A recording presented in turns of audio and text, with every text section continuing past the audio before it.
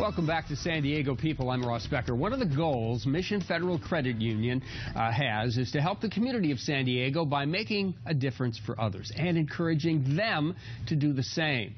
They were also one of the sponsors of this past recent Philanthropy Day.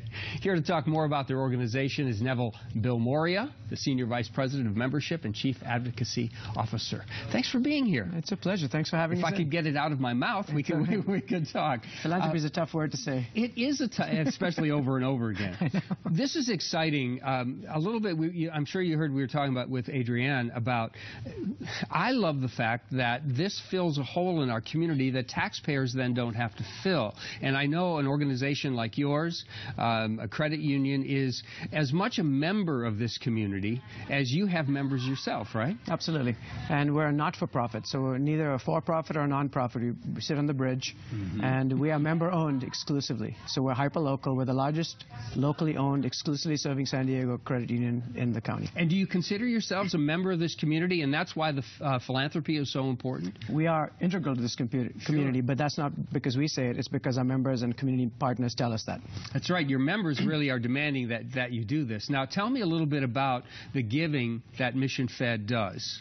Well, philanthropy comes in three flavors: time, treasure, and talent. The three T's, ideally all to create transformation. And so, yes, we have a pool of money that we're able to donate back to our member owners, back to our community partners, back to nonprofits, and in our case, back to education in particular. Why do you think that's a good investment? Because, frankly, you actually were talking about this with Adrienne. What are the things that the government sector cannot do or should not do? And historically, we had there was government organizations and private, so on. Those are starting to blur increasingly, and so I think people should be able to have the right to choose what they think is best to support. So if you really want to boil the ocean, what are the things that matter most to you? Because that should matter, and that should be where you invest your time and effort. So how does the foundation then help Mission Fed make sure that the money, that dollar for dollar, goes where it needs to go? So the foundation and Mission Fed are different. Mission Fed has its own foundation as well. Okay. And we do partner with the foundation periodically on particular events or opportunities or causes, but really our primary focus is to identify where are needs that we feel are right for our community, or again specifically around education historically, that because we were initially an education-based credit union. Okay. So tell me a little bit more specifically about some of the things that you have consistently funded over the years. Thanks. So the most recent and largest one is the Junior Achievement, Mission Fed Junior Achievement Finance Park. Small business, building small business, right? We firmly believe that you can't learn how to swim by reading about it. And the only way kids are going to learn about financial literacy is actually have the experience. So we support BizTown for 5th grade, and then Mission Fed Junior Achievement Finance Park for high schoolers and adults. And so they can have those financial literacy skills that are critical for a 21st century learning. And if you guys didn't do that, then the school system would have to, and then we're talking taxpayer and we're money again, right? And wonderfully, the schools are partnering. The districts are partnering with us and with Junior Achievement to make sure that financial literacy becomes integral to a student's experience. I know one of the things that you do, too, and this has to do with education, is nobody can learn if they're hungry, right? and I know over the years Mission Fed has dealt with that. So food insufficiency is a huge problem. We don't realize how big an issue it is in San Diego. There are certain school districts that have 99% of the students on free and reduced lunch. And incredible.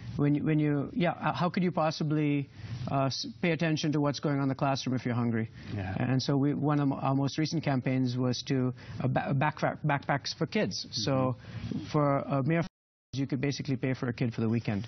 And that we know of kids that would not eat over the weekend, so their younger siblings could eat, so they could get to school and get that free or reduced lunch cost. National Philanthropy Day. Just another one of those days like Donut Day and everything else. But it's not. I knew you were going to say that. It's not. And why is it particularly important that we pay attention to National Philanthropy Day? And it's not just the money, it's also the people behind it and the hearts behind it, right? It's the ecosystem. It's the philanthropic ecosystem. The donors, the nonprofits are doing great work, and then all those strategic volunteers who give their time, which is valued at a $1 billion hit to the economy if all those volunteers decided to roll up their tents and not show up in the classrooms, in the synagogues, in the churches, in the playgrounds, I mean, that would be the hit. The average man or woman who goes to work every day and makes their paycheck and comes home, they don't see this stuff. In many times, they take it for granted, too, which I guess is sad on one hand, but it's good there are people doing this kind of work. I think they do know the volunteers really matter, because so I don't think volunteerism in this country is appreciated to the extent it should be. But that said, I think we realize the importance of volunteering. Is this something that has to get bigger, do you think, more philanthropy in this country? Or does it really depend on, is it a top-down thing? Does it come from Washington down? No. Or does it comes from the grassroots up? It comes from the heart. It comes from a we, not me mindset. That's where it really begins. And I don't think bigger is better. I think smarter is better. Smarter investing, the old adage, the best way to turn a dollar into 25 cents is to give it to a charity. That mindset has to be debunked once and for all. And the foundation that you have within Mission Fed and also the San Diego Fund, they look at that very closely, don't they? Trying to target this money where it's going to do the most good. Absolutely. We have a fiduciary responsibility to our member owners to make sure that money is optimized, whether it's for their own personal loans or if it's, in this case, taking care of our community. We try to make smart investments. What is the looking forward, going ahead health of philanthropy in this country? What do you think as you look down the road? I think we have no choice but to help equip a 21st century. If we're going to be an innovation economy and we don't have a robust social sector, and that social sector is not supported by philanthropy, I don't think we can remain America's finest city. In fact, our aspiration is to be not only America's finest city, but America's kindest region. And so that aspiration will come to fruition when more of us recognize the important work that all philanthropists play, the 12,000 nonprofits in San Diego play, and all our amazing volunteers do and make the difference they make on a daily basis. We can't be the finest unless we're the kindest. Amen. Unless we have the kindest. All right, Neville, thank you so much for being here. And thanks, Mission Fed, for being part of all of this. It's been an honor. We got a lot more to talk about, though, because we want you to learn a little bit more of where this money goes and how it works. Still ahead, we're going to talk to a local philanthropist who's worked with local teenagers to make a difference in their lives. We'll be right back here on San Diego People.